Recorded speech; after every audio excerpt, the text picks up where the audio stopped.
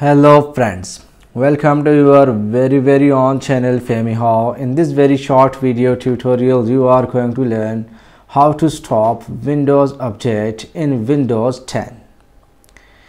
Friends, to stop Windows update in Windows 10, simply press and hold Window key and then press R. Now friends, type here services.msc. Now click OK. This dialog box will appear in front of you. Now scroll down to search for Windows Update. You can see here Windows Update. Simply click on it and then you can see here stop the service. Click stop the service and then you can see the Windows Update has been stopped. Now friends, simply close it.